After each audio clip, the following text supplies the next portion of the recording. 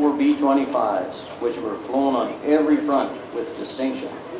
Reconfigured to carry heavier armament loads, sometimes including a huge 75mm cannon in the nose, the adaptable B-25 became the scourge of Japanese shipping, with its bicycle gear, twin rudders mounted in 16 of the two big typhoon radial 26 engines. B-25 was a delight to fly. Combat configuration included 13 50-pound We do someday. I miss the sound of, I keep on hearing the 215s is somewhere I'm going, I get Oh, you're here too, are you? Yeah. What have you found with this? Tractor like that for work. They have it destroyed in a week. Yeah, they destroy everything. Ramp is to destroy anything by just looking at it. Those tractors.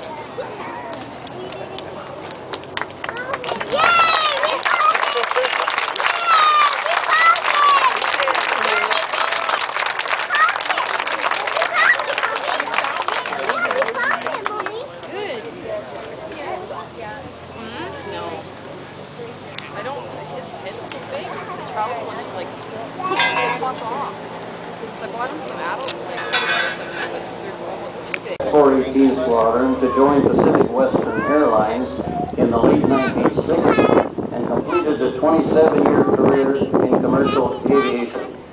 Both he and Group Captain Fred Guest are current members of the 418 City of Edmonton Squadron Association, the organization that was instrumental in restoring this beautiful aircraft to its present condition, and who are your hosts today.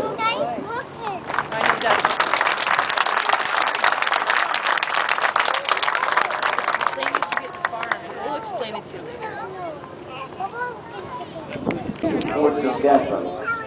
As it turned out, the aircraft was owned by Mr. Terry Harrell, whose company operated civilian B-25s based in Fort Smith, Northwest Territories. Flying Officer Harrell, who has flown B-25s with 418 Squadron in the 1950s, had parked the aircraft at the Harrell family farm near Lamont some 40 years previous, and it never flew again. During those 40 years, it sat out exposed to the elements, and it had been stripped of parts. Basically, it was only the fuselage. No wings, no rudders, no section was missing. Various other things had disappeared. It appeared to have been cannibalized severely, but at least it was a start.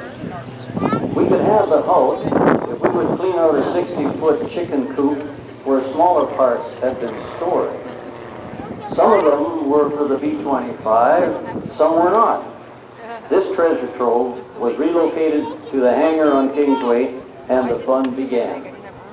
In addition to innumerable parts that we needed and we didn't have, we soon learned that we also needed money, lots of it, which we also didn't have. We partnered with the Alberta Aviation Museum Association, and this allowed us to issue tax receipts for cash donations, and we also made application to hold a casino. The torrent of money we anticipated turned out to be a trickle. The source of B-25 parts was located in Chino, California, and our trickle became even less when we had to pay for them in US dollars. However, we persevered. Our first casino proceeds restored our somewhat shaky credit rating. We learned of a partial B-25 sitting in the grass at Reynolds Museum in Wetaskiwin. Our first visit there very nearly did not happen. Byron Reynolds noticed we had a screwdriver, a pair of pliers, and a hammer in our pockets. After surrendering these tools, we were allowed to have a closer look. A better source of supply was in Fort Worth, Texas. We found a guy down there with B-25, and he had a few spare parts. We also contacted museums in Eastern Canada willing to trade B-25 components, if they had them, for Lancaster bomber parts. The ones we had came from the chicken coop. Volunteers who worked on the project were well qualified, having worked in the aviation industry prior to retirement.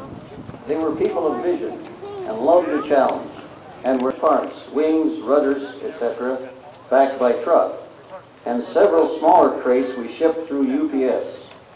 We had to be a bit resourceful when filling out the bill of lading. With everyone watching for terrorist activities, we dare not use such words as bomb bay doors or machine guns. Emergency cargo jettison doors, however, and excess metal ejectors seem to do the trick. And believe it or not, Customs didn't even open the crates.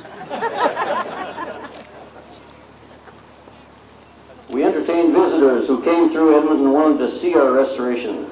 In 2008, a B-25 from Fort Worth, Texas stopped in on its way to Alaska for a couple of summer air shows. The pilot said that The pilot said that the brakes on our aircraft looked better than his. So a trade was negotiated, whereby we could get his old ones, plus a few other components he had at home base. He mentioned he had a pair of main gear tires, brand new, right off the production line of 1946. They'd never been on an airplane. They were time expired, and he couldn't use them. So when you're looking at the aircraft today, those are the tires that we got from Fort Worth, Texas, and they're brand new.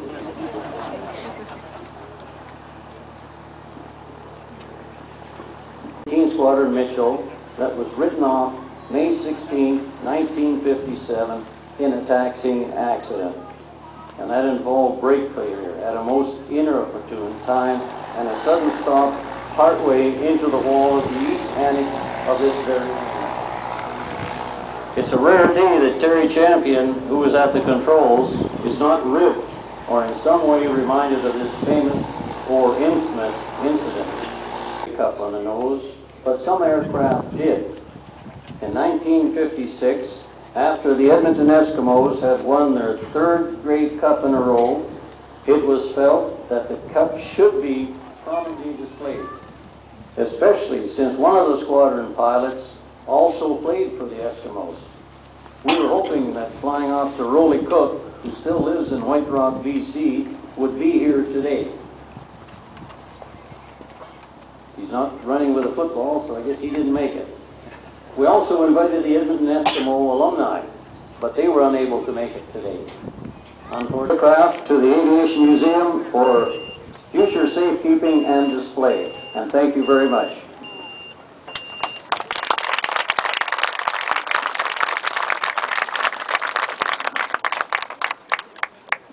Thank you, Jim. Welcome to the Alberta Aviation Museum and our dedication of this restored B-25 Mitchell. First, let me extend congratulations on the 70th anniversary of the formation of 418 City of Edmonton Squadron, RCAF. Its valued history is kept within our museum walls for the public to view, and a mosquito in 418 World War II colors is a featured exhibit on our museum floor.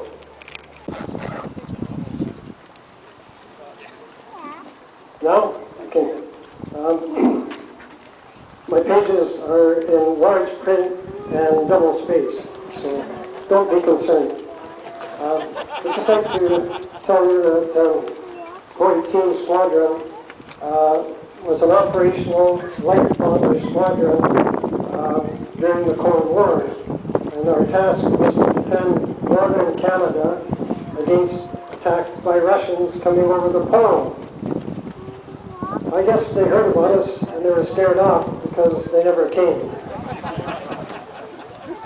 There are a number of other units associated with 418 Squadron in the enterprise here that occupied many buildings. Some of them wouldn't stand up simply because all the hours spent beside the B-25 engines. Just 100 feet away from us.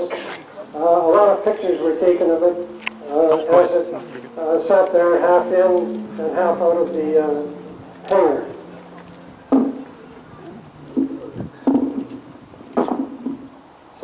pilot at the controls at the end of a long, frustrating day of practicing low-level bombing and gunnery.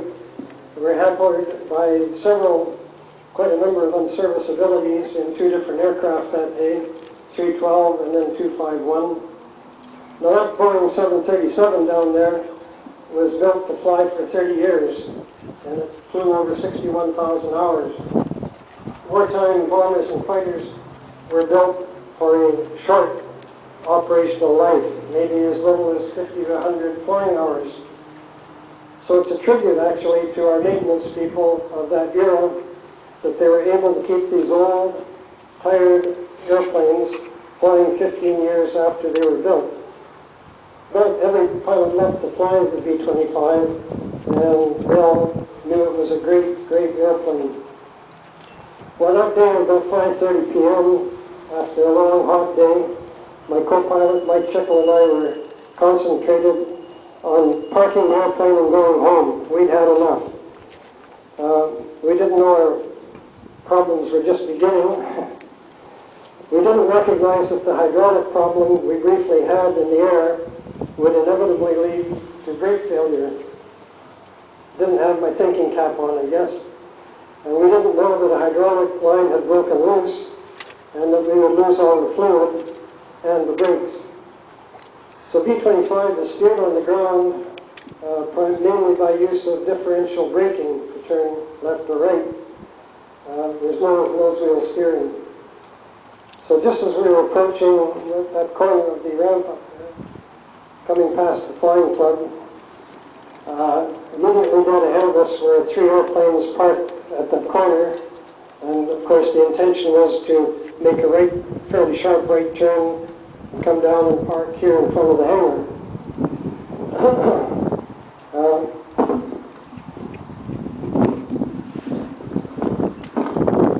But just as we were not too far away from those parked airplanes, the brake pedals went to the floor, and the brake pressure was 0 when I looked over at the gauge. Now, I was struck little at that point because I immediately opened the left throttle quite rapidly for the left engine, and of course that caused us to turn to the right and barely avoided those aircraft by just inches or feet. So I closed that throttle, of course, but the airplane couldn't do anything else but continue to turn to the right. And both Mike and I attempted to activate the emergency air brakes by pulling a small handle buried in a recess in the floor. Difficult to find when you only have a few seconds. The time from failure to being halfway through the ground was about 10 seconds. So I didn't have a lot of time to think about it. So we were unable to get a hold of that handle, and we hit the wall at about 20 miles an hour, I guess. And I discovered that if you want to go right through the wall, you've got to get up to 50 or 60.